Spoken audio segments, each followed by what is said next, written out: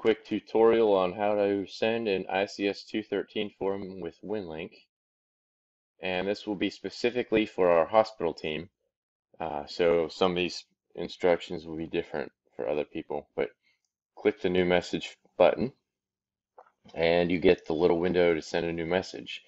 Now this is where it gets a little different. Uh, the select template button at the top, hit that, and you come up with the template manager. Expand standard templates and look down until you find ICS USA forms. Make sure you're not using HICS forms. That's hospital ICS. Now, even though we are the hospital, they want us using the regular ICS forms. So expand it with the plus button there. And now you want to find ICS-213 initial. Make sure you're not using ICS-213RR. Double click ICS-213 initial, and this should come up in your browser. This general message, the ICS-213 form to fill out. Um, there we go. I had already tried this before. So that's what you want to type in for incident name. Now,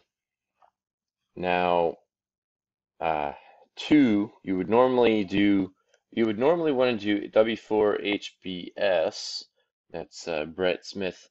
But for the purposes of this test, we're just going to send it to me. From KK4DMV, Tanner Medical Center. Subject, that's, see, some of these are already filled out because they've done this before, but now brief message, just station is fully operational. I'm just going to make this up because it's tell them who is on site. So I'm just going to say like WD8LQT and N4BWR were the operators on site.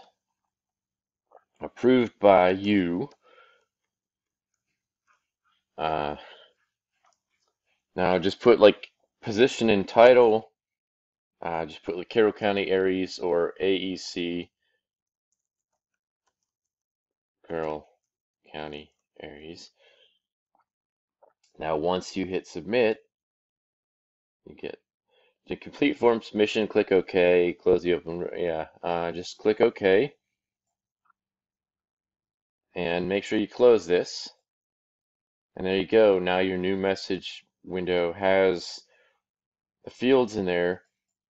Even though you put in who you wanted that to go to, you still have to do it again here. And again, when you really do this, you want it to go to W4HBS. But for the purposes of this test, we're going to go to me and post to outbox. Now you go up to here. Make sure Telnet WinLink is set up. Unless for some reason you're doing this over RF. Open session. Click start. Now see this right here, we can determine that we sent my message. We can also determine that here. And once you're done there, close it and you are done. You have sent your message.